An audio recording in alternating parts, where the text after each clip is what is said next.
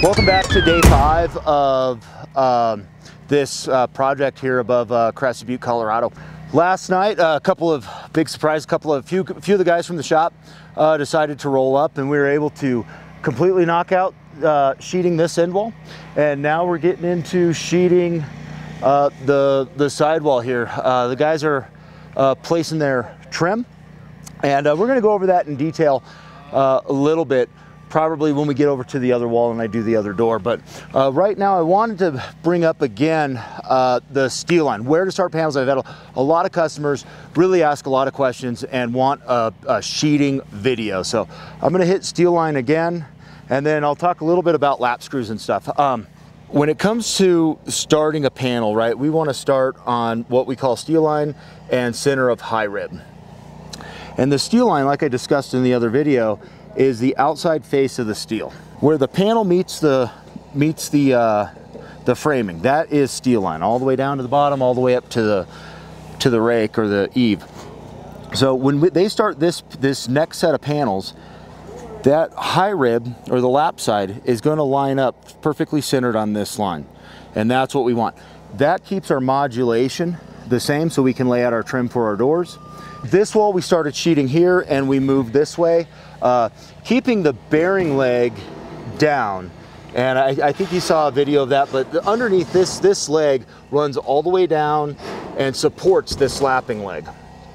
So we started sheeting this way.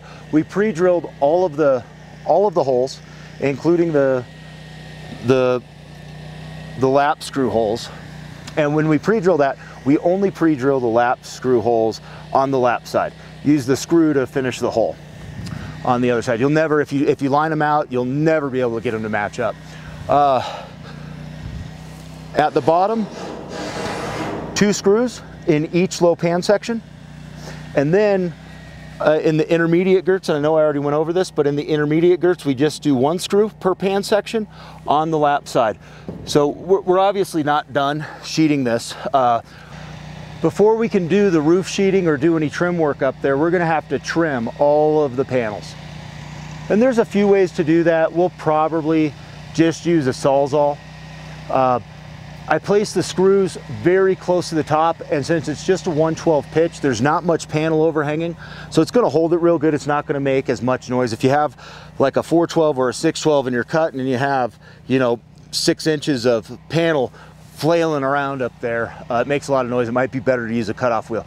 I really don't recommend cutting these on the ground,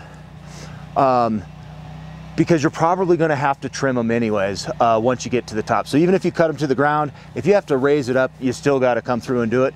And by doing it up in the air, it makes a real nice flat line, and it makes the work so much faster. We also do 2 screws per pan section up at the top of the rake, and then everything in the middle is just the 1 screw, or 3 screws per girt line in each panel.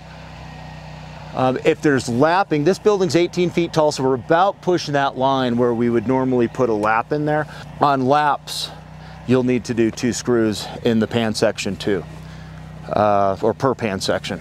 We're gonna get to sheeting this wall here in a few minutes. And again, when we start sheeting, we're gonna start with the steel line on the bearing leg rib. So actually they're going to have to start sheeting from that corner, because this will be the first panel to go up.